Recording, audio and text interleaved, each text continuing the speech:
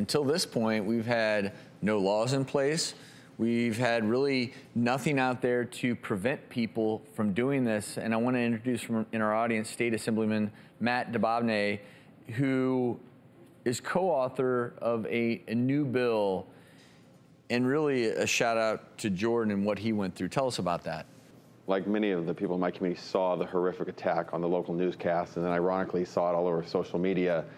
And I knew immediately we had to act. So we reached out to Ed very quickly in the process and offered our condolences. But what I found when I first talked to Ed wasn't just a grieving father. And it wasn't just someone that was angry or mad. There's someone that really wanted to get involved and said, I want to make sure no other parent gets a phone call I got, that no other child in our community experiences the horrors and tragedy that Jordan still deals with till today.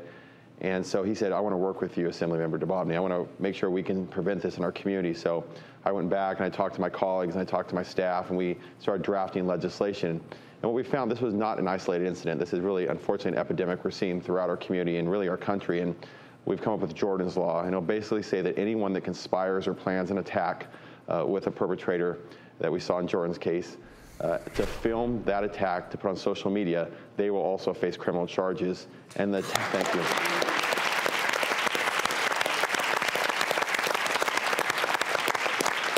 And the attacker will also have to face further charges for the motivation of planning and carrying out that attack for the purpose of putting it on social media. And it's just a purpose of keeping our government and our laws up to date with the technology.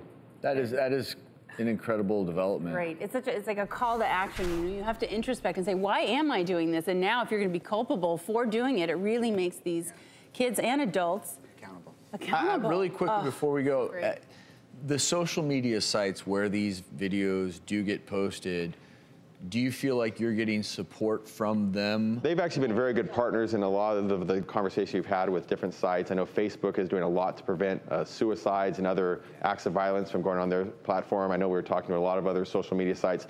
They don't want this on their platforms. They know that this is something that obviously they want to help us make sure that there's no incentive to put these type of attacks on their platforms, and we're going to continue to work with them. But we just want to make sure that from parents to students to everyone in our community knows that there's going to be consequences, that if you are a willing participant in an attack, whether you're throwing that punch or you're holding that camera, if you had prior knowledge and were part of the planning of the attack, you will face consequences.